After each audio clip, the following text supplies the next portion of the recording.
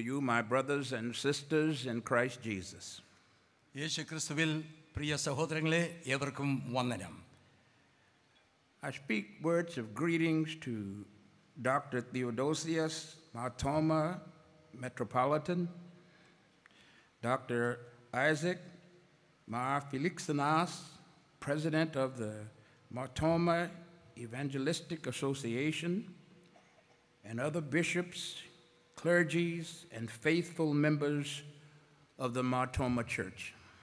മാർത്തോമാ സഭയുടെ പരമാധ്യക്ഷനായിരിക്കുന്ന doctor Theodosius Marthoma മെത്രാപ്പോലിത്ത തിരുമേനി, സുവിശേഷ സംഘത്തിൻ്റെ പ്രസിഡൻ്റായിരിക്കുന്ന ഡോക്ടർ ഫെലിക്സിനോസ് തിരുമേനി, അതുപോലെ ഇന്ന് ഈ മീറ്റിങ്ങിൽ അധ്യക്ഷത വഹിക്കുന്ന അപ്രേം തിരുമേനി, മറ്റ് തിരുമേനിമാരെ, വൈദികരെ, വിശ്വാസ സമൂഹമേ, ഏവർക്കും ക്രിസ്തുയേശുവിൻ്റെ നാമത്തിൽ വന്ദനം ചെയ്യുന്നു.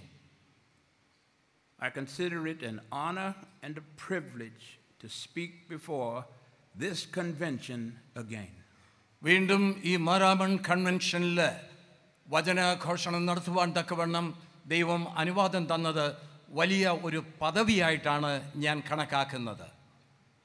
And I am so happy to have Reverend George Varghese as my interpreter, for he is a wonderful preacher in his own right. അദ്ദേഹം പറയുന്നതായുള്ള വചനങ്ങളെ ഭാഷാന്തരം ചെയ്യുവാൻ തക്കവണ്ണം ദൈവം എനിക്ക് ഒരു അവസരം തന്നത് ഓർത്ത് ദൈവത്തെ സ്തുതിക്കുന്നു. Now, thank you. May I sing to you a song about Jesus, and then I will come back and preach the gospel to the best of my ability. നമ്മളെല്ലാവരും അദ്ദേഹത്തിൻ്റെ പ്രസംഗം കേൾക്കുവാൻ ശ്രദ്ധയോടുകൂടി ഇരിക്കുകയാണ്. എന്നാൽ അതുപോലെ തന്നെ അദ്ദേഹം നല്ല ഒരു പാട്ടുകാരനാണല്ലോ. എല്ലാ വർഷവും ഇവിടെ വരുന്ന സമയങ്ങളിലെല്ലാം നല്ല പാട്ടുകൾ പാടി നമുക്ക് ദൈവത്തെ ഒരുമിച്ച് സ്തുതിപ്പാൻ തക്കവണ്ണം ഇട നൽകിയിട്ടുണ്ട്. ഇന്നും അദ്ദേഹം നല്ല ഒരു പാട്ട് നമുക്ക് വേണ്ടി ആദ്യമേ പാടുന്നതാത്രേ.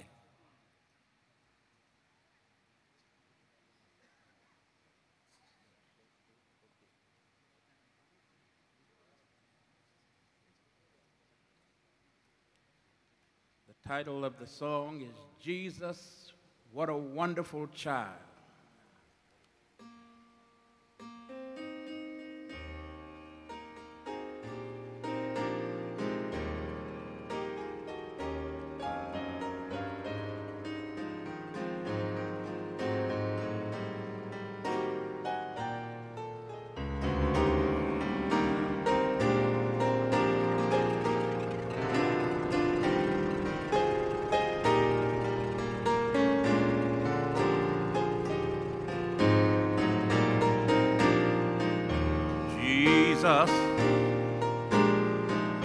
Jesus, oh, what a wonderful child.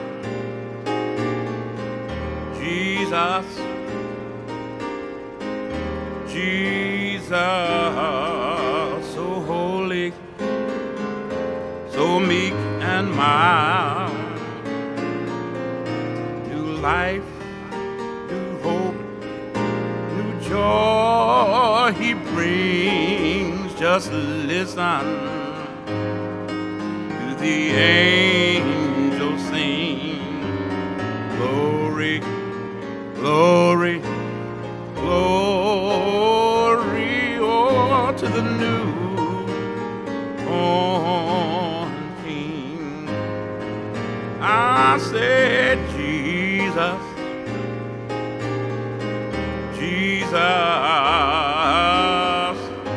oh, what a wonderful child.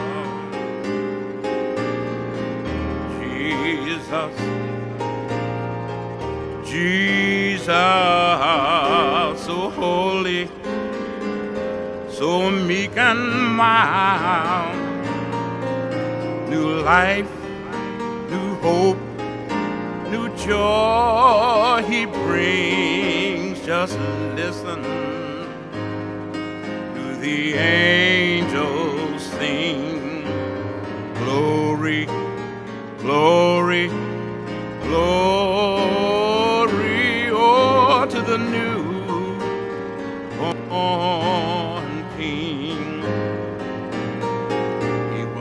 was announced by the angels,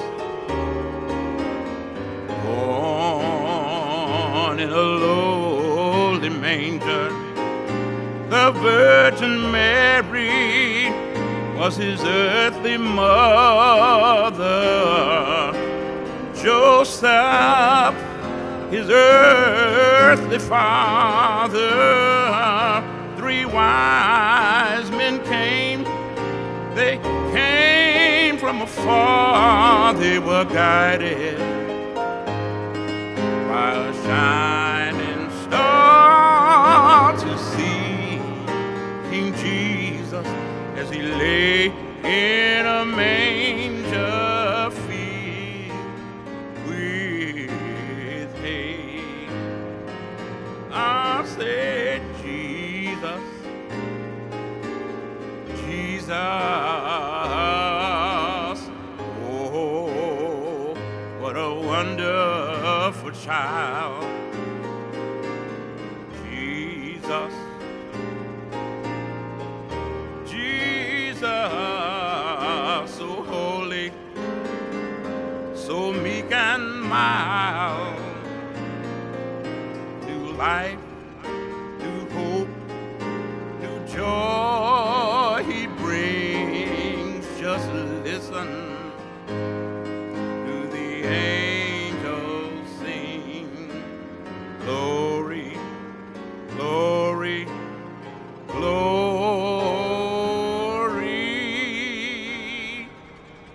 to the newborn King. Yeah.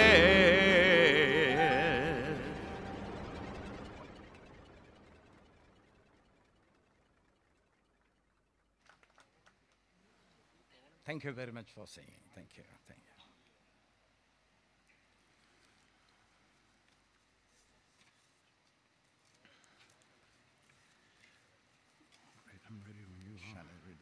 Yes, sir, please. ഇന്ന് വൈകിട്ടത്തെ ധ്യാനത്തിനായിട്ട് തിരഞ്ഞെടുത്തിരിക്കുന്നത് മത്തായിയുടെ സുവിശേഷം 9-ാം അധ്യായം 9 മുതൽ 13 വരെയുള്ള വാക്യങ്ങളാണ്. മത്തായിയുടെ സുവിശേഷം 9-ാം അധ്യായം 9 മുതൽ 13 വരെയുള്ള വാക്യങ്ങൾ ഞാനൊന്ന് വായിച്ചു കൊള്ളട്ടെ.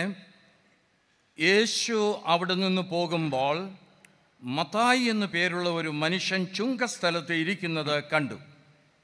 എന്നെ അനുഗമിക്ക എന്ന് അവനോട് പറഞ്ഞു.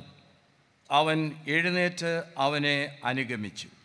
അവൻ വീട്ടിൽ ഭക്ഷണത്തിനിരിക്കുമ്പോൾ വളരെ ചുങ്കക്കാരും പാപികളും വന്ന് യേശുവിനോടും അവൻ്റെ ശിഷ്യന്മാരോടും കൂടെ പന്തിയിലിരുന്നു. പരീശന്മാർ അത് കണ്ട് അവൻ്റെ ശിഷ്യന്മാരോട്, നിങ്ങളുടെ ഗുരു ചുങ്കക്കാരോടും പാപികളോടും കൂടെ ഭക്ഷിക്കുന്നത് എന്ത് എന്ന് ചോദിച്ചു. യേശു അത് കേട്ടാറെ, ദീനക്കാർക്കല്ലാതെ സൗഖ്യമുള്ളവർക്ക് വൈദ്യനെ കൊണ്ട് ആവശ്യമില്ല, യാഗത്തിലല്ല കരുണയിലത്രേ ഞാൻ പ്രസാദിക്കുന്നു എന്നുള്ളത് എന്ത് എന്ന് പോയി പഠിപ്പീൻ. ഞാൻ നീതിമാന്മാരെ അല്ല പാപികളെ അത്രേ വിളിപ്പാൻ വന്നത് എന്ന് പറഞ്ഞു. അതിൽ 9-ാമത്തെ വാക്യം ഒന്നുകൂടെ ഞാൻ വായിക്കുന്നു. യേശു അവിടെ നിന്ന് പോകുമ്പോൾ മത്തായി എന്ന് പേരുള്ള ഒരു മനുഷ്യൻ ചുങ്കസ്ഥലത്ത് ഇരിക്കുന്നത് കണ്ടു. എന്നെ അനുഗമിക്ക എന്ന് അവനോട് പറഞ്ഞു. അവൻ എഴുന്നേറ്റ് അവനെ അനുഗമിച്ചു. Amen. Did you read the 9th verse? Yes, I have read it. Thank you. Amen. Shall we pray? നമുക്ക് പ്രാർത്ഥിക്കാം. Come now, O Lord, in power and in might. ദൈവമായ കർത്താവേ, അവിടുത്തെ ശക്തിയാൽ നീ ഞങ്ങളെ ഇന്ന് ബലപ്പെടുത്തണമേ. Let the words of my mouth and the meditations of our hearts അടിയന്റെ വായിലെ വാക്കുകളും ഹൃദയത്തിലെ ധ്യാനങ്ങളും be acceptable in your sight, O God, our strength and our Redeemer. നിന്റെ സന്നിധിയിൽ പ്രസാദകരമായിരിക്കണമേ. അത് ഞങ്ങളെ ബലപ്പെടുത്തണമേ. Amen. ആമേൻ. Jesus typically calls busy folks. യേശു ക്രിസ്തു സാധാരണയായി ദൈനംദിന ജോലിയിൽ വ്യാപൃതരായിരിക്കുന്നവരെയാണ് വിളിച്ചിട്ടുള്ളത്. He was not known for recruiting lollygaggers. അലസന്മാരെയും സമയം വൃഥാ കളയുന്നവരെയും യേശു വിളിച്ചതായിട്ട് നമ്മൾക്ക് കാണാൻ സാധിക്കുന്നില്ല. Throughout the scriptures, he comes upon people in the daily routines of their lives and calls them to discipleship. ദൈനംദിന ജോലിയിൽ വ്യാപൃതരായിരിക്കുന്ന ആളുകളുടെ അടുക്കൽ വന്ന് അവരെ ശിഷ്യത്വത്തിലേക്ക് വിളിച്ച് വേർതിരിക്കുന്ന അനുഭവം നമുക്ക് തിരുവചനത്തിലൂടെ കാണുവാൻ സാധിക്കും. In Matthew 4, chapter 4, 18 through 20 verses, മത്തായിയുടെ സുവിശേഷം 4-ാം അധ്യായം 18 മുതൽ 22 വരെയുള്ള വാക്യങ്ങളിൽ he calls the first 4 disciples. ആദ്യത്തെ 4 ശിഷ്യന്മാരെ വിളിക്കുന്നതായിട്ട് അവിടെ രേഖപ്പെടുത്തിയിരിക്കുന്നു. Peter and Andrew, while they were casting a net into the sea. പത്രോസിനെയും അന്ത്രയോസിനെയും അവര് വല വീശിക്കൊണ്ടിരുന്ന സമയത്ത് വിളിക്കുന്നതായിട്ടാണ് നമ്മൾ വായിക്കുന്നത്.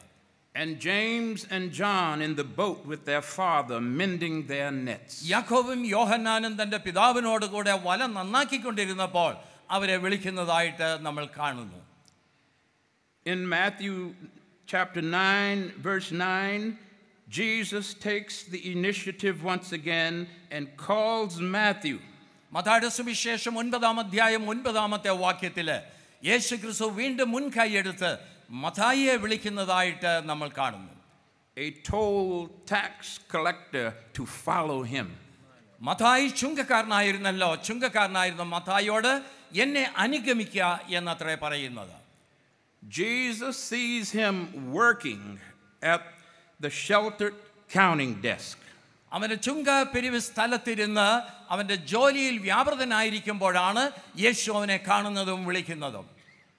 Or the booth placed strategically near the route out of the area of Galilee. ഈ ചുങ്ക സ്ഥലം എന്ന് പറയുന്നത് ഈ മീൻ പിടിക്കുന്നവര് സാധാരണഗതിയിൽ മീൻ പിടിച്ചുകൊണ്ട് വരുന്ന വഴിയോട് ചേർന്നുള്ള ഒരു സ്ഥലത്തായിരിക്കണം. കാരണം മീൻപിടുത്തക്കാരുടെ മീനിൻ്റെ ചുങ്കം കൂടെ പിരിക്കേണ്ടതായിട്ടുണ്ടല്ലോ. Where the fishermen would transport their catch. അവരുടെ മീൻ കൊണ്ടുവരുമ്പോൾ അതിൻ്റെ ചുങ്കവും പിരിക്കേണ്ടതായിട്ടുണ്ട്. Jesus calls people out of the ordinariness of their lives. നമ്മുടെ സാധാരണ ജീവിത അനുഭവങ്ങളിലൂടെയാണ് യേശുക്രിസ്തു നമ്മളോട് ഇടപെടുകയും നമ്മെ വിളിക്കുകയും ചെയ്യുന്നത്. It is not that they do not have anything else to do. അവർക്ക് മറ്റൊന്നും ചെയ്യുവാൻ ഇല്ലാത്തതുകൊണ്ടല്ല ഈ വിളിക്ക് അവരെ ചെവി കൊടുക്കുന്നത്. It is that they do not have anything more important to do. എന്ന് പറഞ്ഞാൽ ഇതിലും വലുതായിട്ട് മറ്റൊന്നും അവർക്കില്ല എന്ന് ബോധ്യം വന്നതുകൊണ്ടാണ് ഈ വിളിക്ക് അവർ ചെവി കൊടുക്കുന്നത്. Than to hear and heed the Savior's command. രക്ഷകന്റെ ആ ആജ്ഞയ്ക്ക് മുൻപിൽ അവര് തങ്ങളെ തന്നെ വിധേയപ്പെടുത്തുന്നത് ഈ ഒരു വലിയ ഉൾക്കാഴ്ചയുള്ളത് കൊണ്ടാണ്. The call makes a compelling, life-altering claim. ജീവിതത്തെ സമാനം രൂപപ്പെടുത്തുകയും രൂപാന്തരപ്പെടുത്തുകയും ചെയ്യുന്ന ഒരു വലിയ പ്രക്രിയയാണ് ഈ വിളിയിലൂടെ അവിടെ സംഭവിക്കുന്നത്. The call of Jesus says, in effect, since there is nothing more important for you to do, drop what you are doing and follow me. ഇതിലും ശ്രേഷ്ഠമായതൊന്നും നിനക്ക് തിരഞ്ഞെടുക്കുവാനില്ല. അതുകൊണ്ട് ഈ ശ്രേഷ്ഠമായതിനെ തിരഞ്ഞെടുക്കുവാൻ തക്കവണ്ണം നീ ഇപ്പോൾ എന്ത് ചെയ്തുകൊണ്ടിരിക്കുന്നോ അതിനെ ഉപേക്ഷിച്ചിട്ട് എൻ്റെ വിളിക്ക് നീ ചെവി കൊടുക്കുക.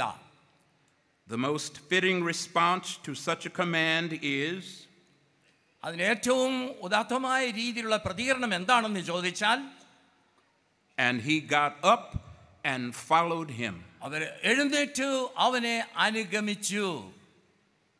With this call, Jesus is also saying to us, ഈ ഒരു വിളി കർത്താവായ യേശു ക്രിസ്തു നമ്മളോടും നടത്തുന്നതായിട്ടുള്ള ഒരു ആഹ്വാനമാണ്. follow me and I will make you to become fishers of people. നിങ്ങൾ എന്നെ അനുഗമിക്കുക, ഞാൻ നിങ്ങളെ മനുഷ്യരെ പിടിക്കുന്നവരാക്കും. John 1 verse 12 says, യോഹന്നാന്റെ സുവിശേഷം 1-ാം അധ്യായം 1-ാമത്തെ വാക്യത്തിൽ ഇപ്രകാരം പറയുന്നു, but as many as received him, to them gave he the right to become the children of God, even to them that believe on his name. അവനെ കൈക്കൊണ്ട് അവന്റെ നാമത്തിൽ വിശ്വസിക്കുന്ന ഏവർക്കും ദൈവമക്കളാകുവാനുള്ള അധികാരം കൊടുത്തു എന്നത്രേ നമ്മൾ അവിടെ വായിക്കുന്നത്.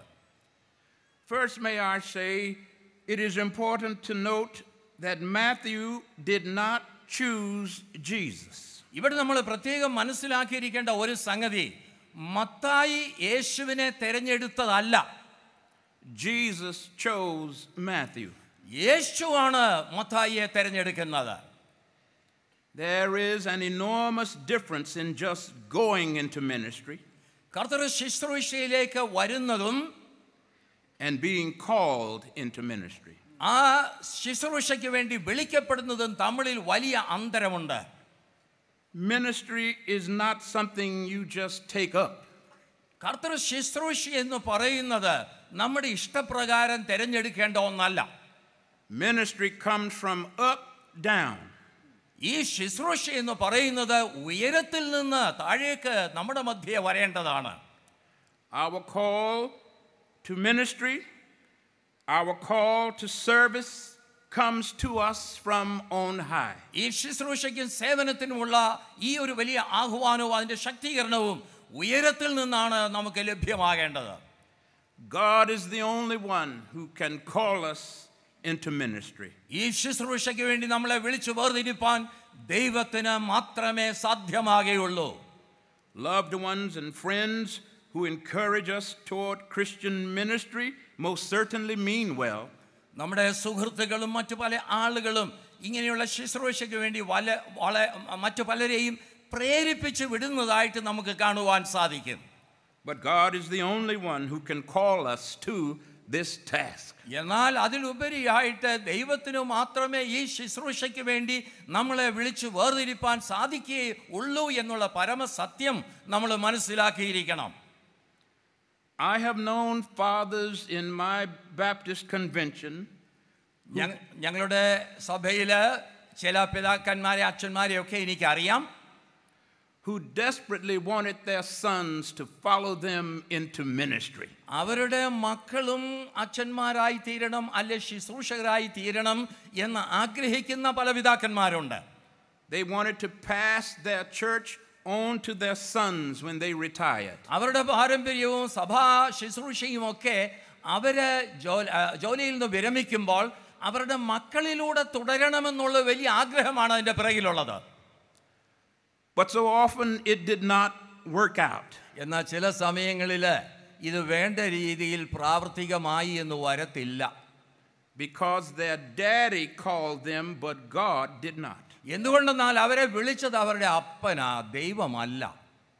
Only God can call us into ministry. ഈ ശുശ്രൂഷയ്ക്കായിട്ട് ദൈവത്തിന് മാത്രമേ നമ്മളെ വിളിച്ചു വേർതിരിപ്പാൻ സാധിക്കുകയുള്ളൂ. God alone is responsible for sending us forth. നമ്മളെ അയക്കുന്നതിന് ദൈവമാണ് പൂർണ്ണ ഉത്തരവാദിത്വം ഏറ്റെടുക്കുന്നത്.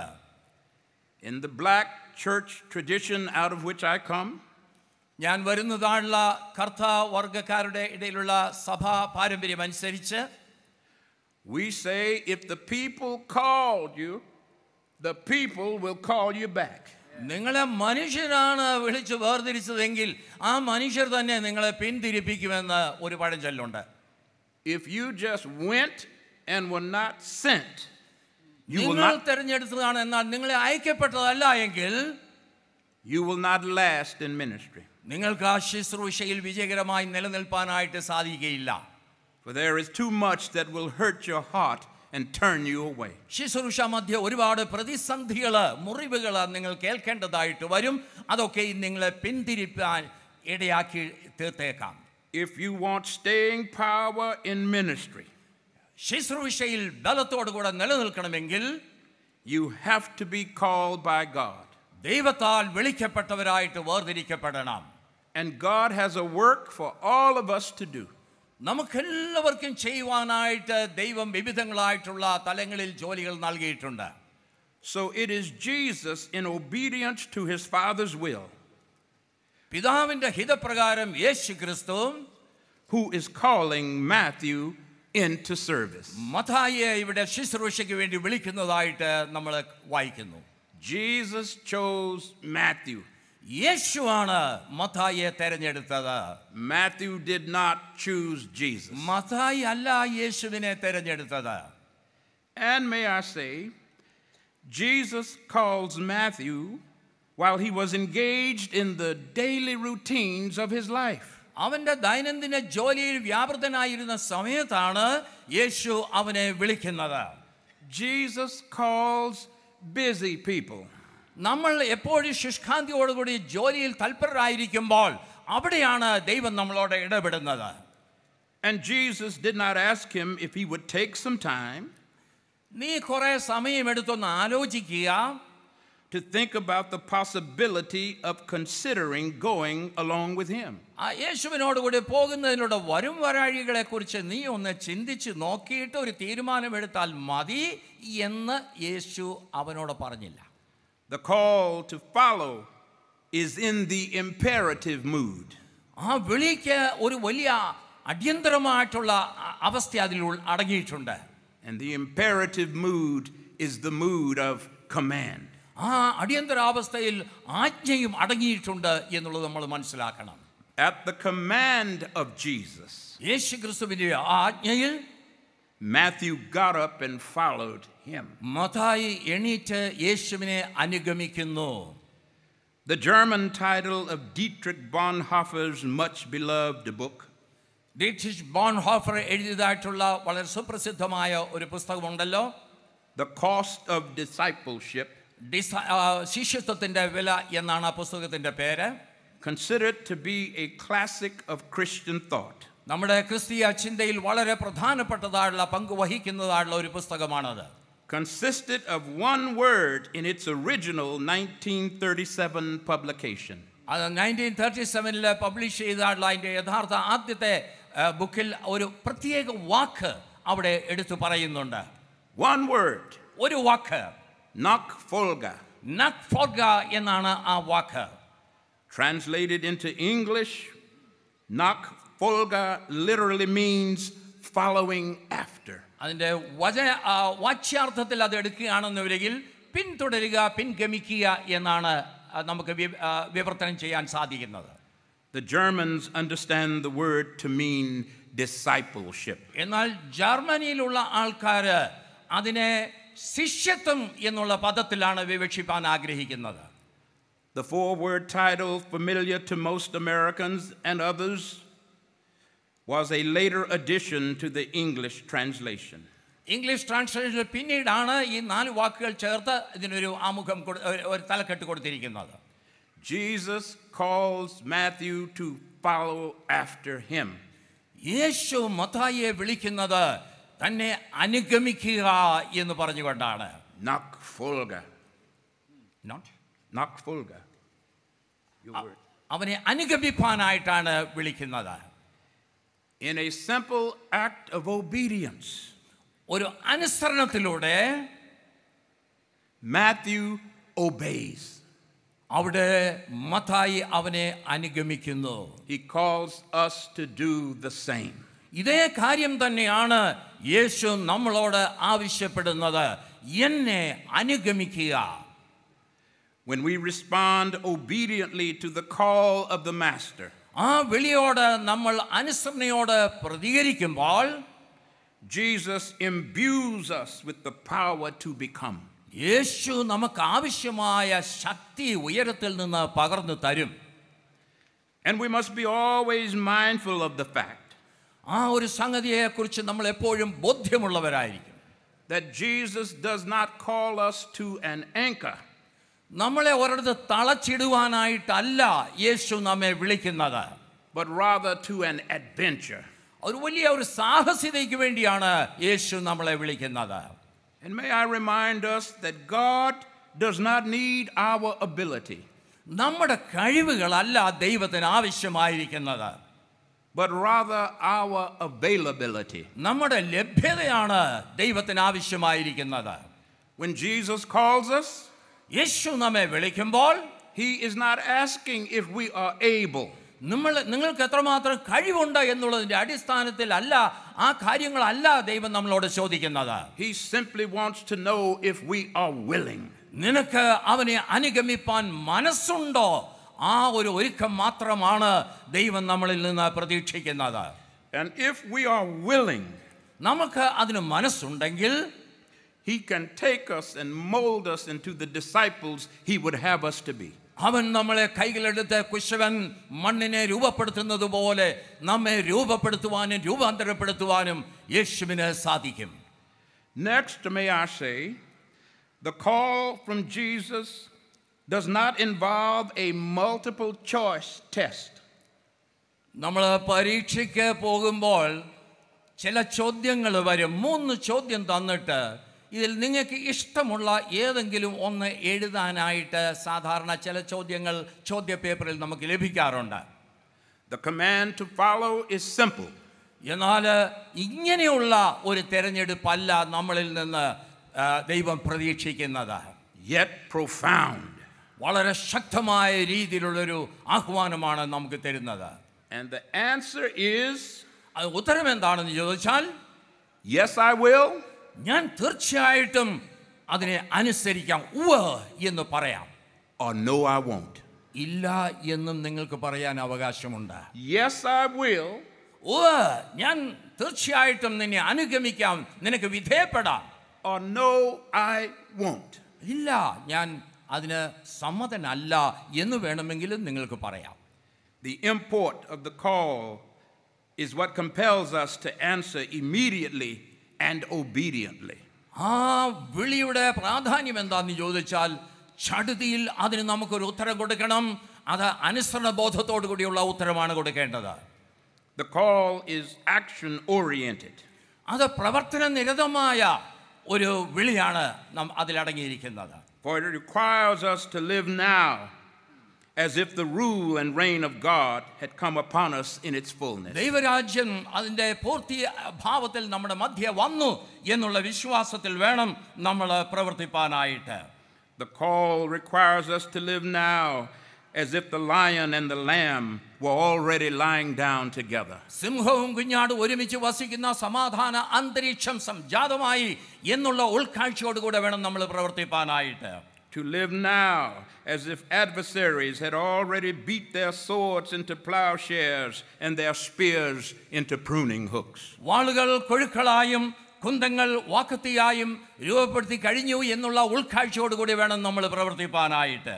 The call compels us to live now as if justice had already begun to roll down like waters and righteousness like an ever-flowing ആ stream. വിളിയിൽ അന്തർലീനമായിരിക്കുന്ന ആ പ്രവർത്തനം ന്യായം വെള്ളം പോലെയും നീതി വറ്റാത്ത തോട് പോലെയും ഒഴുകട്ടെ എന്ന് ആമോസ് പ്രവചനത്തിൽ പറയുന്നതായിട്ടുള്ള ആ വാക്യങ്ങളുടെ ഉൾക്കാഴ്ച ഉൾക്കൊണ്ടുകൊണ്ടുള്ള പ്രവർത്തനമായിരിക്കണം. Preparation time to heed the call is minimal. നമുക്ക് ഇതിനു വേണ്ടിയുള്ള ഒരുക്കമെന്ന് പറയുന്നത് വളരെ ചുരുങ്ങിയ സമയമേ നമ്മുടെ മുൻപിലുള്ളൂ. It is time to get busy right now. ഇപ്പോൾ തന്നെ നമ്മൾ വ്യാപൃതരായിരിക്കേണ്ട ഒരു വലിയ ആവശ്യകതയുണ്ട്. The command to follow Jesus is simple. യേശുവിനെ അനുഗമിക്കുക എന്ന് പറയുന്ന ആ ഒരു വിളി അല്ലെങ്കിൽ ആജ്ഞ വളരെ ലഘുവായിട്ട് നമുക്ക് തോന്നാം. Yet profound. എന്നാൽ അത് വളരെ ആഴമുള്ളതാണ്, ശക്തിമത്താണ്. And it leaves no room for dithering or indecisiveness. ഏതെങ്കിലും രീതിയിലുള്ള സംശയത്തിനോ അല്ലെന്നൊരു തീരുമാനമെടുക്കുവാനുള്ള അവ്യക്തതയ്ക്കോ അവിടെ സ്ഥാനമില്ല. It must be the first priority in our lives. നമ്മുടെ ജീവിതത്തിന്റെ ഏറ്റവും മുഖ്യ പ്രാധാന്യം കൊടുക്കേണ്ടത് ഈ ഒരു പ്രതികരണത്തിനാണ്. No matter what we are doing when the call comes. ഈ വിളി വരുമ്പോൾ നമ്മൾ എന്ത് ചെയ്യുന്നു എന്നുള്ളതല്ല, എന്ത് പ്രവർത്തനത്തിൽ നമ്മൾ ഏർപ്പെട്ടിരുന്നാലും ഈ വിളിയോടെ നമ്മൾ എങ്ങനെ പ്രതികരിക്കുന്നു എന്നുള്ളതാണ് പ്രധാനം. In Luke's gospel, Jesus has little patience for those who attempt to place other concerns above the call of God. ലൂക്കോസിന്റെ സുവിശേഷത്തിൽ യേശു വിളിക്കുമ്പോൾ അതിന് വിമുഖത കാണിക്കുന്ന ചിലരെ കുറിച്ച് യേശു അവിടെ അക്ഷമനാകുന്നത് നമ്മൾ വായിക്കുന്നുണ്ട്. One man begged for time to go and bury his father before saying yes to the call. എന്നെ അനുഗമിക്കുക എന്ന് പറഞ്ഞപ്പോൾ ഒരാൾ പറയുകയാണ്, ഞാൻ മുന്നമേ പോയി എൻ്റെ അപ്പനെ കുഴിച്ചിടണം, അതിനുശേഷം വന്ന് നിന്നെ അനുഗമിക്കാം. Jesus said, Let the dead bury the dead. മരിച്ചവർ തങ്ങളെ മരിച്ചവരെ കുഴിച്ചിടട്ടെ, നീയോ എന്നെ അനുഗമിക്കുക. You go proclaim the kingdom of God. നീ ദൈവരാജ്യത്തിന്റെ സുവിശേഷം ഒന്ന് പ്രസംഗിക്കുക എന്ന് പറഞ്ഞു. Another man said, I will follow you. മറ്റൊരു മനുഷ്യൻ പറഞ്ഞു, ഞാൻ നിന്നെ അനുഗമിക്കാം. But let me say farewell to those at my home. എന്നാൽ ഞാൻ എൻ്റെ വീട്ടിലുള്ളവരോട് പോയി യാത്ര പറഞ്ഞിട്ട് വരണം, അതിനുള്ള അനുവാദം തരണം. Jesus said, you do not have time for that. യേശു പറയുന്നു, നിനക്ക് അതിനുള്ള സമയം ഇപ്പൊ ഇല്ല. No one who puts a hand to the plow and looks back is fit for the kingdom of God. കലപ്പയ്ക്ക് കൈവച്ച ശേഷം പുറകിലേക്ക് തിരിഞ്ഞു നോക്കുന്നവൻ ദൈവരാജ്യത്തിന് കൊള്ളാവുന്നവനല്ല. Jesus leaves no room for other concerns to have priority over the call. ഈ വിളിക്ക് മുൻഗണന നൽകണമെന്നാണ് ദൈവം ആഗ്രഹിക്കുന്നത്. അതിന് അതീതമായിട്ട് മറ്റൊന്നും നമ്മുടെ ജീവിതത്തിൽ ഉണ്ടായിരിക്കരുത്. The call to God's service takes priority over everything else. മറ്റെല്ലാറ്റിനേക്കാളും ദൈവത്തിന്റെ ശബ്ദത്തിനും ദൈവത്തിന്റെ വിളിക്കും നമ്മൾ മുൻഗണന നൽകണം. Next, may I say there are benefits and burdens to obedience. ഈ വിളിയെ നമ്മൾ അനുസരിക്കുമ്പോൾ അതിൻ്റെ പ്രയോജനം നമുക്കുണ്ട്, എന്നാൽ അതോടൊപ്പം അതിൻ്റെ ബുദ്ധിമുട്ടുകളും നമുക്കുണ്ടാകാം. Trygve Mettinger, in his book entitled In Search of God, മെറ്റിംഗർ ദൈവാന്വേഷണം എന്ന് പറയുന്ന പുസ്തകത്തിൽ speaks of two different types of call narratives in the Old Testament. പഴയ നിയമത്തിലുള്ള രണ്ട് വിളികളെക്കുറിച്ചുള്ള രണ്ട് രേഖകൾ അതിനകത്ത് രേഖപ്പെടുത്തിയിട്ടുണ്ട്. In the first type of call narrative, the one who is called accepts their commission without objection. ആദ്യത്തെ രീതിയിലുള്ള വിളി എന്ന് പറയുമ്പോൾ ആ വിളിക്ക് യാതൊരു രീതിയിലുള്ള മടിയും പറയാതെ കണ്ട് അതിനെ പൂർണ്ണ മനസ്സോടുകൂടി അനുസരിക്കുന്ന അനുഭവത്തെക്കുറിച്ചാണ് അവിടെ പറയുന്നത്. And answers immediately and obediently. അനുസരണത്തോടുകൂടി പെട്ടെന്ന് തന്നെ അതിനെ പ്രതികരിക്കുന്നതായിട്ടുള്ള അനുഭവം.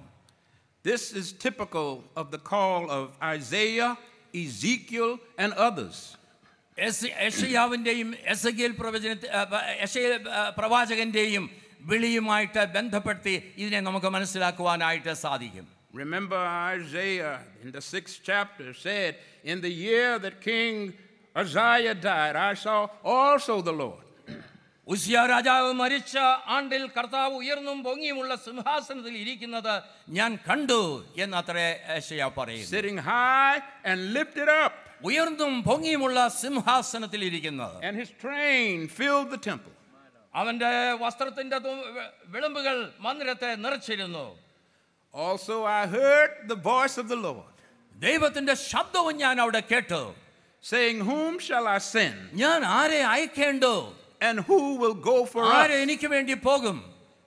Then said I, ഉടനെ here am I, Lord. അവിടെ യെശയ്യാ പറയാണ്, അടിയനിതാ, അടിയനെ അയക്കണമേ. Send me. എന്നെ അയക്കണമേ. Isaiah answered immediately and obediently. യാതൊരു താമസവും കൂടാതെയാണ് യെശയ്യാവ് അനുസരണത്തോടുകൂടി ആ വിളിയെ പ്രതികരിക്കുന്നത്. But in the second type of call narrative, more typical of Moses, രണ്ടാമത്തെ രീതിയിലുള്ള വിളി, പ്രത്യേകിച്ച് മോശയെ വിളിക്കുന്ന ആ വിളിയുമായി ബന്ധപ്പെടുത്തി നമുക്ക് ചിന്തിക്കാം. the person who is called protests against the call. ആ വിളി കേട്ടപ്പോൾ അതിനെ തടസ്സവാദങ്ങൾ ഉന്നയിക്കുന്നതായിട്ട് നമ്മൾ കാണുന്നു മോശയിലൂടെ. Choosing instead to engage God in a dialogue, ദൈവവുമായിട്ട് ഒരു സംവാദത്തിൽ അവിടെ ഏർപ്പെടുകയാണ്. an argument. അവിടെ ദൈവവുമായിട്ട് വാഗ്വാദത്തിൽ ഏർപ്പെടുകയാണ്.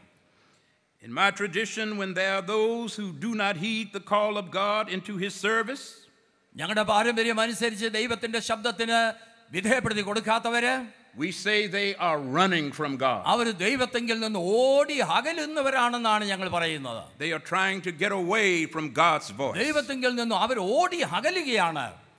But in reality, there is no such thing as running from God.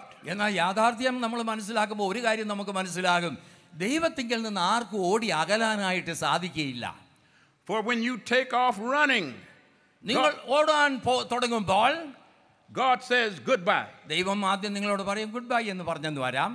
And when you get to where you're going, നിങ്ങൾ ഓടി ചെല്ലുന്ന സ്ഥലത്ത് ചെന്ന് കഴിയുമ്പോൾ God says, hello.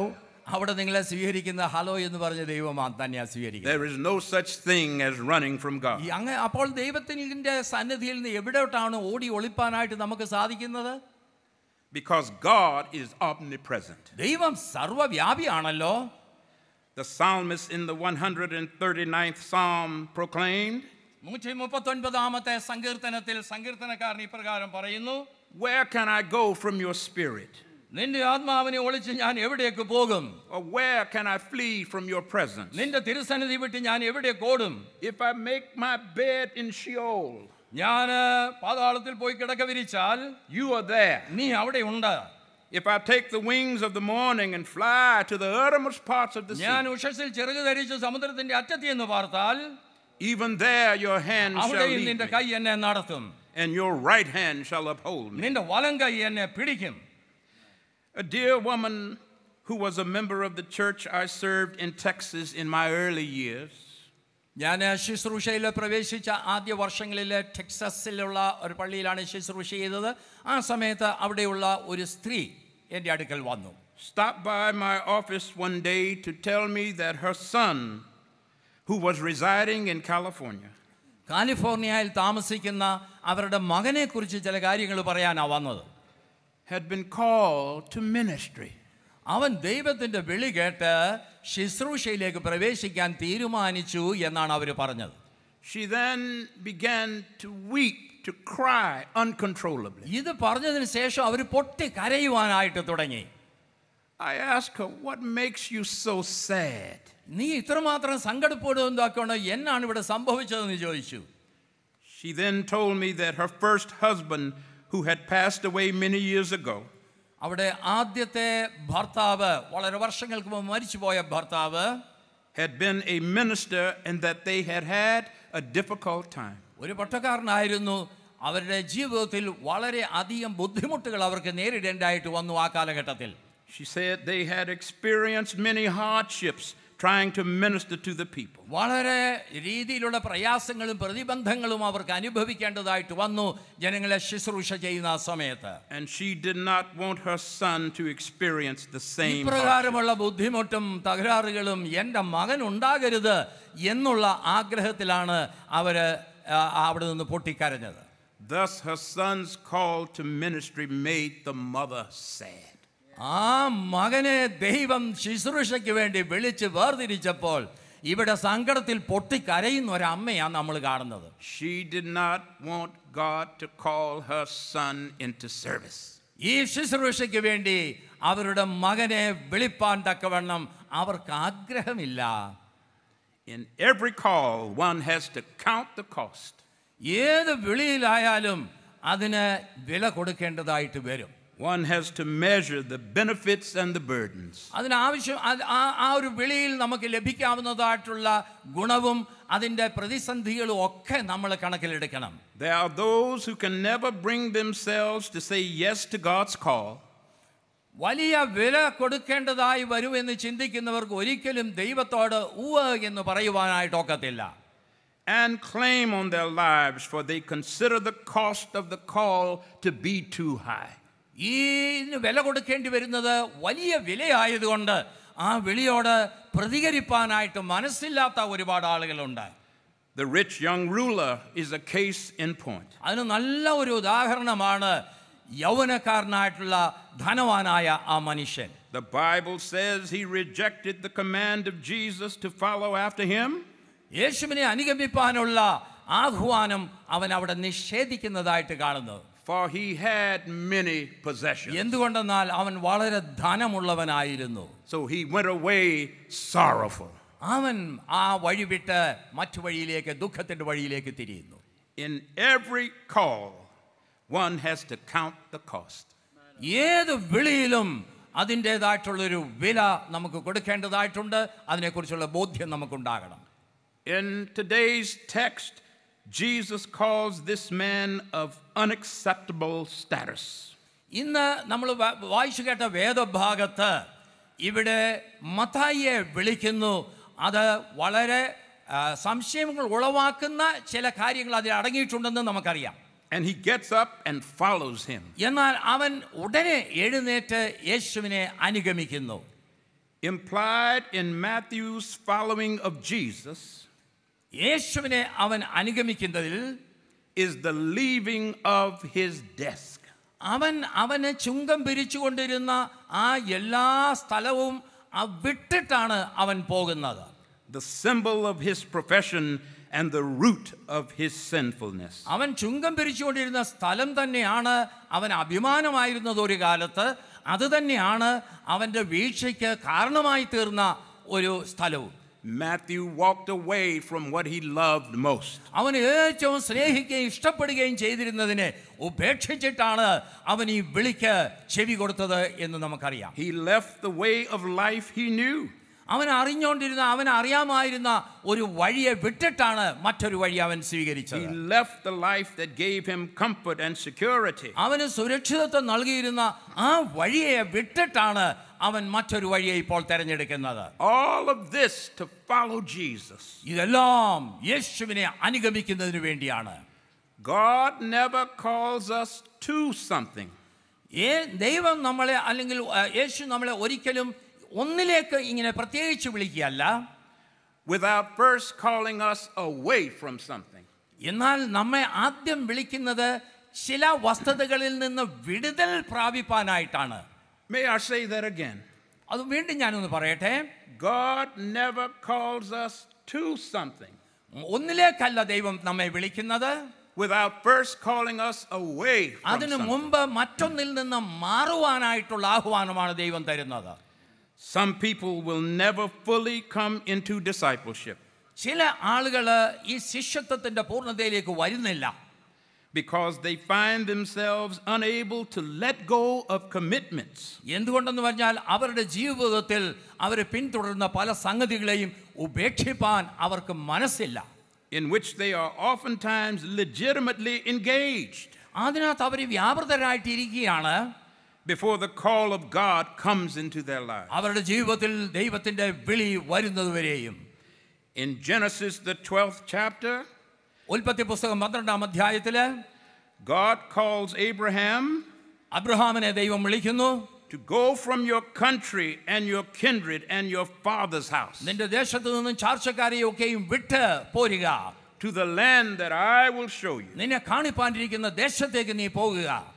God calls Abraham to leave his past behind. അബ്രഹാമിനെ ദൈവം വിളിക്കുമ്പോൾ അവനായിരുന്ന ആ സ്ഥാനത്ത് നിന്ന് മറ്റൊരവസ്ഥയിലേക്ക് അവനെ വിളിച്ചു വേർതിരിക്കുമ്പോൾ അവനായിരുന്നതിനെ ഉപേക്ഷിച്ചിട്ട് മുന്നോട്ട് പോകുവാനുള്ള ഒരു ആഹ്വാനം അവിടെ കൊടുക്കുന്നത്. And trust God for his future. അവന്റെ ഭാവിക്ക് വേണ്ടി ദൈവത്തിൽ ആശ്രയിച്ചുകൊണ്ട് ഇറങ്ങിത്തിരിക്കാനാണ് പറയുന്നത്. Give me your past, says God. നിന്റെ കഴിഞ്ഞ കാലങ്ങളൊക്കെയും എന്റെ കയ്യിലേക്ക് ഇങ്ങനെ ഭരമേൽപ്പിക്കുക. And trust me for your future. നിന്റെ ഭാവിക്ക് വേണ്ടി നീ എന്നിൽ ആശ്രയിക്കുക. But before Abraham can leave his past behind and get to the place that God has promised, he must let go of where he is and march forward into God's promised future. അവന്റെ വാഗ്ദത്ത ഭൂമിയിലേക്ക് അവനെ പ്രവേശിക്കണമെന്ന് വരികിൽ കാണിപ്പാനിരിക്കുന്ന ദേശത്ത് അവനെ എത്തിച്ചേരണമെന്ന് വരികിൽ അതിനു മുൻപ് അവനായിരുന്ന സ്ഥാനത്ത് നിന്ന് അവന്റെ ചാർച്ചക്കാരെയും അവന്റെ സ്വന്തം ഭവനത്തെയും ഉപേക്ഷിച്ചിട്ട് അവന് പുതിയ അനുഭവത്തിലേക്ക് പോകണം. God never calls us to something ഒരു പ്രത്യേക അവസ്ഥയിലേക്ക് മാത്രമല്ല ദൈവം നമ്മളെ വിളിക്കുന്നത്, without first calling us away from something. ഒന്നിൽ നിന്ന് നീ മാറി വരിക എന്നുള്ളൊരു ആഹ്വാനമാണ് ആദ്യം തരുന്നത്. You can never get to the next thing that God has for you. നിനക്ക് ദൈവം ഒരുക്കിയിരിക്കുന്നത് ഇതിൽ നിന്ന് നീ മാറി വരുന്നില്ലെങ്കിൽ നിനക്ക് ലഭ്യമാകില്ല. Until you let go of where you are. നീ എവിടെയായിരിക്കുന്നോ, ഏത് അവസ്ഥയിൽ ഇപ്പോൾ ആയിരിക്കുന്നോ, അതിനെ നീ ഉപേക്ഷിച്ചതിന് ശേഷം വേണം കർത്താവിന്റെ വിളിയെ നീ സ്വീകരിപ്പാനായിട്ട്. And follow the command of Jesus. യേശുവിന്റെ ആജ്ഞയെ നീ അനുസരിക്കുക. I grew up in Corpus Christi, Texas. ടെക്സസിലുള്ള Corpus Christi എന്ന് പറയുന്ന സ്ഥലത്താണ് ഞാൻ വളർന്നത്. A seaside town on the Gulf of Mexico. അവിടെ ഒരു നദിക്ക് അരികിലുള്ള ഒരു സ്ഥലത്താണ് ഞാൻ പാർത്തിരുന്നത്. Kerala reminds me of where I grew up. ഞാൻ വളർന്ന സ്ഥലം ഈ കേരളം കാണുമ്പോൾ എൻ്റെ വളർന്ന സ്ഥലത്തെക്കുറിച്ചുള്ള ഓർമ്മ വരും. കാരണം അതുപോലെ വെള്ളത്താൽ ചുറ്റപ്പെട്ട സ്ഥലങ്ങളാണ് ഇവിടെയുള്ളത്. By the sea. കടലില്. With hot weather. അവിടെ വളരെ ബുദ്ധിമുട്ടുള്ളതായുള്ള കാലാവസ്ഥയാണ്. I feel at home in Kerala. എന്നാൽ കേരളത്തിൽ വരുന്നോണ്ട് എനിക്ക് വളരെ സുരക്ഷിതത്വമാണ് തോന്നുന്നത്. Growing up by the water. അവിടെ വെള്ളവുമായിട്ടുള്ള ബന്ധത്തിലൊക്കെ രമിച്ചാണ് ഞാൻ വളർന്നിട്ടുള്ളത്. My parents were determined that I would learn how to swim. എൻ്റെ മാതാപിതാക്കൾക്ക് വളരെ നിർബന്ധമായിരുന്നു ഞാൻ നീന്തൽ പഠിക്കണമെന്നുള്ളത്. So every day for 6 weeks. 6 ആഴ്ചത്തേക്ക് എല്ലാ ദിവസവും I had to go to swimming class with other boys my age. എൻ്റെ കൂടെയുള്ള കുറേ കുട്ടികളോടൊക്കെ ചേർന്ന് സമപ്രായക്കാരായിട്ടുള്ള കുട്ടികളോട് ചേർന്ന് നീന്തൽ പഠിപ്പിക്കുന്ന സ്ഥലത്തേക്ക് ഞങ്ങൾക്ക് പോകേണ്ടതായിട്ടുണ്ട്. I was 9 years old and afraid of the water. ഞാൻ 9 വയസ്സേ ആ സമയത്തുള്ളൂ. വെള്ളം എനിക്ക് ഭയങ്കര പേടിയാ. My mother said, "No, you're going to learn how to swim." അമ്മ പറഞ്ഞു പറ്റിയല്ല, നീ നീന്തൽ പഠിച്ചേ ഒക്കത്തുള്ളൂ. I remember being so afraid. ഞാൻ വളരെ ഭയപ്പെട്ടിരുന്നു ആ സമയത്ത്. On the first day of class, the swimming instructor told all of us to get into the pool.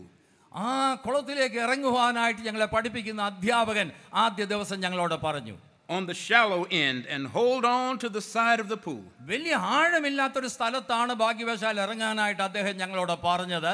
ആ സൈഡിൽ കൈവരികൾ ഉണ്ടായിരുന്നു, അവത്തിൽ പിടിച്ചുകൊണ്ട് നിൽക്കണമെന്നും പറഞ്ഞു.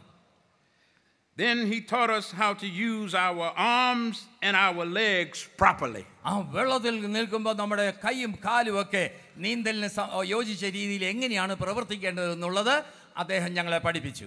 The next week he taught us how to breathe properly. വെള്ളത്തിൽ കിടക്കുമ്പോൾ എങ്ങനെയാണ് ശ്വാസോച്ഛ്വാസം ശരിയായ രീതിയിൽ ചെയ്യേണ്ടത് എന്നുള്ളതും പഠിപ്പിച്ചു. And he did all of this while we were holding onto the side of the pool. ഇതൊക്കെ ഞങ്ങളെ പഠിപ്പിച്ച സമയത്ത് ഞങ്ങൾ എന്താ ചെയ്തിരുന്നത് അറിയാവോ? അവിടെ കൈവരി ഉണ്ടായിരുന്നു, അവത്തിൽ ഇങ്ങനെ ബലമായിട്ട് പിടിച്ചുകൊണ്ട് നിന്ന്. But in the third week of class, എന്നാൽ 3ാമത്തെ ആഴ്ചയില് he told us, today you are going to let go of the handrail. അന്ന് ഞങ്ങളെ പഠിപ്പിച്ച അധ്യാപകൻ ഞങ്ങളോട് പറയുകയാണ്, കൈ വരിയിൽ നിന്ന് നിന്റെ കൈ എടുക്കുക. And you're going to swim to the other side of the pool. നീന്തി നീ കുളത്തിന്റെ മറുകരയിലേക്ക് എത്തുക. He said to us, until you let go of where you are and swim to the other side. നീ ഇപ്പോൾ പിടിച്ചുകൊണ്ടിരിക്കുന്ന പിടിയെ ഒന്ന് വിടുക, വിട്ടതിന് ശേഷം മറ്റേ കരയിലേക്ക് നീ നീന്തി ചെല്ലുക. You will never learn how to swim. അല്ലെന്നുവരിൽ നിനക്ക് നീന്താൻ പഠിക്കാൻ ഒക്കുകയില്ല. I was scared to death. ഞാൻ വളരെ ഭയപ്പെട്ടു പോയി. But I finally let go. എന്നാൽ എനിക്ക് പിടി വിടാൻ തന്നെ ഞാൻ തീരുമാനിച്ചു. And I swam to the other side. ഞാൻ ഒരു കണക്കിന് നീന്തി മറ്റേ കരയിലെത്തി. But some of the boys in our group എൻ്റെ കൂടെ ഉണ്ടായിരുന്ന മറ്റ് ചില കുട്ടികള് never did learn how to swim. അവർക്ക് ഒരിക്കലും ആ പിടി വിടാനായിട്ട് സാധിക്കാഞ്ഞത് കൊണ്ട് അവർക്ക് നീന്താനും പഠിക്കാനൊത്തില്ല. Because they were too afraid to let go of the handrail. ആ പിടി വിടാനായിട്ട് അവർക്ക് വളരെ ഭയമായിരുന്നു. അതുകൊണ്ട് അവത്തിൽ തന്നെ അവരെ പിടിച്ചുകൊണ്ടിരുന്നു. In order to swim to the other side of the pool. മറ്റേ സൈഡിലേക്ക് നീന്തുവാനായിട്ട് അതുകൊണ്ട് അവരെ കൊണ്ട് സാധിച്ചില്ല. God never calls you to something. നിന്നെ ഒരു പ്രത്യേക കാര്യത്തിന് വേണ്ടി മാത്രമല്ല, ഒരു വസ്തുതയിലേക്ക് മാത്രമല്ല നിന്നെ ദൈവം വിളിക്കുന്നത്. Without calling you away from something. നീ ആയിരിക്കുന്ന അവസ്ഥയിൽ നിന്ന് വിടുതൽ പ്രാപിപ്പാനും കൂടിയാണ് നിന്നെ വിളിക്കുന്നത്. You have to trust God enough to let go. നീ ദൈവത്തിൽ ആശ്രയിക്കണം. ആ ഒരു ആശ്രയം ഉണ്ടെങ്കിൽ മാത്രമേ നിനക്ക് മുന്നോട്ട് പോകുവാനായിട്ടൊക്കെയുള്ളൂ. The call of God is a far-ranging, far-reaching call. വളരെ വിദൂരമായിട്ടുള്ള മാറ്റങ്ങൾ നമ്മളിൽ ഉണ്ടാക്കുന്നതായിട്ടുള്ള ഒരു വിളിയാണ് ദൈവത്തിന്റെ വിളി എന്നുള്ളത് നമ്മൾ മനസ്സിലാക്കണം. Jesus calling a tax collector is a controversial call. ഈ ചുങ്കക്കാരനെ വിളിക്കുന്നത് വളരെ രീതിയിൽ സംശയാസ്പദമായുള്ള ചില സാഹചര്യങ്ങൾ അവിടെ ഉണ്ടാക്കുന്നുണ്ട്. Tax collectors were despised, for they were often believed to cheat the people. ഈ ചുങ്കം പിരിവുകാരെ സാധാരണ ജനങ്ങളാൽ നിന്ദിതരായി തീർന്നിട്ടുള്ളവരാ. കാരണം അവർ ആളുകളെ കളിപ്പിച്ചാണ് ചുങ്കം പിരിച്ചിട്ടുള്ളത്. Whose taxes they were instructed to collect. അവരോട് പറഞ്ഞതിനേക്കാൾ കൂടുതൽ ചുങ്കം അവരെ പിരിക്കും. Tax collectors were considered to be no better than swindlers and murderers. കൊലയാളികളെക്കാളിലൊക്കെ താണ ഒരു സ്ഥാനമൊന്നുമല്ല ഇങ്ങനെയുള്ള ചുങ്കപ്പിരിവാർക്ക് കൊടുത്തിരുന്നത്. അവരോടൊപ്പം തന്നെയാണ്, അല്ലെ അതിലുപരിയായിട്ടാണ് ഇവരെ കണക്കാക്കിയിരുന്നത്. They were believed to be guilty of flagrant moral offenses. അവര് മൂല്യച്യുതി വരുത്തുന്നവരായിരുന്നു. അതിൻ്റെതായുള്ള കുറ്റബോധവും ഒരു പരിധിവരെ അവരിൽ ഉണ്ടായിരിക്കാം. It is likely that Matthew was indeed a customs official. അവിടെ ഈ ചുങ്കം പിരിവിൻ്റെ നല്ല ഒരു സ്ഥാനത്ത് ജോലി ചെയ്യുന്ന ഒരു വ്യക്തിയായിരുന്നു മത്തായി എന്നാണ് വിശ്വസിക്കുന്നത്. Counted among those of ill repute. എന്നാൽ അവന് മറ്റുള്ളവരുടെ ഹൃദയത്തിൽ വേണ്ടതായിട്ടുള്ളൊരു ബഹുമാനം അവന് ലഭിച്ചിരുന്നില്ല എന്നുള്ളത് ഒരു വസ്തുതയാണ്. Yet Jesus extends the call to him. അങ്ങനെയുള്ള ഒരു വ്യക്തിയോടാണ് യേശു പറയുന്നത്, യേശുവിൻ്റെ വിളി അവന് നൽകുന്നത്.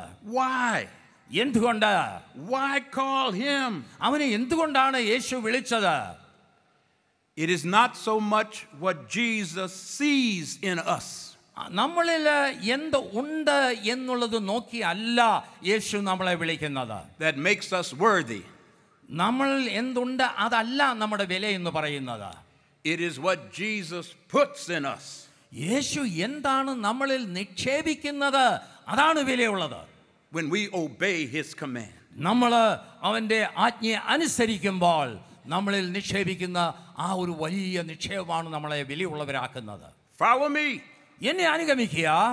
Jesus often said. യേശു എപ്പോഴും പറയുന്ന ഒരു സംഗതിയാണ്, I will make you to become fishers of people. ഞാൻ നിങ്ങളെ മനുഷ്യരെ പിടിപ്പിക്കുന്നവരാക്കും. Your answer? എന്താണ് നിങ്ങളുടെ ഉത്തരം? It's either yes I will. സഹോദര, നീ ഉവ്വ എന്നാണോ പറയുന്നത്? Or no I won't. അതോ ഞാൻ ഇല്ല എന്നുള്ള ഉത്തരമാണോ? No in between. ഇതിന്റെ മധ്യ വേറെ ഒരു സ്ഥാനമില്ല. What happens when we say yes to the call of God? ഈ വിളിക്ക് നമ്മൾ ഉവ്വ് എന്ന് പറയുമ്പോൾ എന്താണ് നമുക്ക് സംഭവിക്കുന്നത്? The Lord uses us in his service in ways we cannot even begin to imagine. നമുക്ക് സ്വപ്നം കാണാൻ വയ്യാത്ത രീതിയിൽ ദൈവം നമ്മളെ രൂപപ്പെടുത്തി എടുക്കുന്ന ഒരു അവസ്ഥയിലേക്ക് നമ്മളെ കൊണ്ടാക്കും. I stand before you today having been called into the gospel ministry 50 years ago. 50 വർഷം മുൻപ് ദൈവത്തിന്റെ വിളിക്ക് വിധേയപ്പെടുത്തി കൊടുത്തത് കൊണ്ടാണ് ഇന്ന് ഞാൻ നിങ്ങളുടെ മുൻപാകെ നിൽപ്പാനിടയായത്. A poor little black boy from Corpus Christi, Texas. Corpus ക്രിസ്റ്റിയിലുള്ള ഒരു കറുത്ത വർഗ്ഗക്കാരനായ പയ്യൻ. I had no idea at that time. എനിക്ക് അന്നേരത്ത് എൻ്റെ ഭാവിയെക്കുറിച്ച് യാതൊരു സങ്കല്പങ്ങളുമില്ല. That I would stand one day and preach to this wonderful aggregation of people on the river Pamba in India. Pamba നദിയുടെ പെരുമാറിലുള്ള ഈ പന്തലിന് കീഴിൽ നിന്നുകൊണ്ട് ദൈവവചനം സുവിശേഷിപ്പാൻ തക്കവണ്ണം ഒരു കാലത്ത് ദൈവം എനിക്ക് ഇട നൽകും എന്ന് ഞാൻ അന്ന് സ്വപ്നത്തിൽ പോലും കണ്ടിരുന്നില്ല. We have no idea of the many ways God will use us when we say yes. ഈ ഉവ്വ എന്ന് നമ്മൾ പറയുമ്പോൾ, കർത്താവിൻ്റെ വിളിയോട് ഉവ്വ എന്ന് പറയുമ്പോൾ അവൻ നമ്മളെ ഏത് സ്ഥലത്ത് കൊണ്ടെത്തിക്കും എന്നുള്ളത് നമുക്കിപ്പോൾ സങ്കല്പിക്കാൻ പോലും സാധ്യമല്ല. Yes to his call and claim on our lives. അവൻ്റെ വിളിക്ക് ഉവ്വ എന്ന് പറയുക. And the people of God said, ദൈവത്തിൻ്റെ ജനം പറയും, Amen. Amen. God bless you. ദൈവം നിങ്ങളെ അനുഗ്രഹിക്കട്ടെ.